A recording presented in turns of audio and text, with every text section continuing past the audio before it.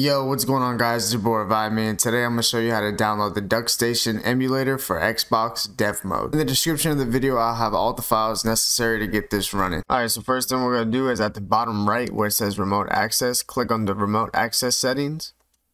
Make sure the enable Xbox device portal is checked, and then if it is, at the bottom where it says authentication, you can click on this and set up a username and password so that when you go to the Xbox portal, if anybody by any chance has your information, they would be allowed to drag things onto your Xbox as well. So if you set up a username and password, this will prevent that from happening. And then once you have done that, at the top underneath enable Xbox device portal, you will have two different browser links that you could search. Alright, bet. Now all we have to do is type in one of the two links into our web browser on PC, and we're going to do that right now. Alright, so I open up my Google Chrome. Now for one of the two links it gives you, just type it in. For me, the first link usually never works. I have no idea why, but they provide two links just in case. And then just click enter. You may be greeted with a screen like this if you're doing this on Google Chrome. All you would have to do is click on advance, go down to the bottom, go to proceed.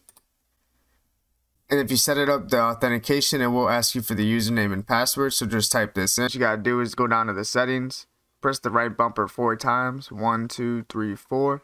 You should get to this BIOS settings tab.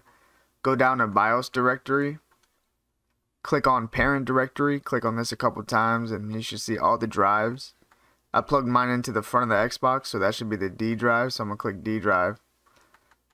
Go to my PlayStation 1 folder, look for my BIOS folder. And then I'm going to click use this directory. So you just set up your BIOS directory. What you can also do is if you hover over to the display settings, aspect ratio, if it's not on auto, you can put it on auto. It would just adjust to any screen you're on. So it'll go full screen. But you could also set it up for 4:3, 16:9, and so forth. So I recommend doing auto. And then at the bottom you can enable FPS to display the FPS, so you can also do that. Show resolution, a lot of the on-screen displays. If you go to the enhancement settings tab, you will see the internal resolution scales. This is where you can buff up the resolution. I'm on the Series X. I've been testing it out at 16 and it works phenomenal at 60 FPS, so that's what I've been doing so far. I haven't had any issues, but if you are playing a game and you're having issues with the resolution bumped up, switch it down and try that. Alright, once you get that finished, if you need help getting games, I could help you in the comments. But once you have games, what you could do is on the second tab, there's an add search directory. Click on this, click on parent directory all the way till you see your drives. Go to your drives, look for your PlayStation 1 games folder, and then click on use this directory. And then when you press B, anytime you go to the open game list, you should see your game. And right here, we're going to test it out.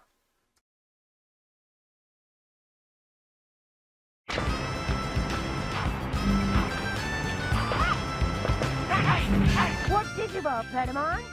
Digivolution. Digivolve, Dealmon! Digivolution.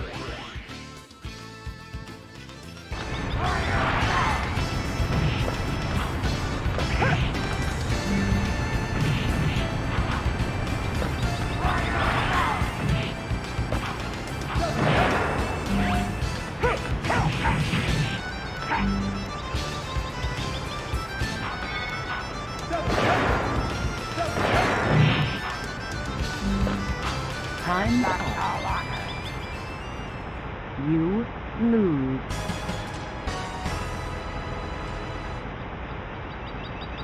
Ready? Rumble.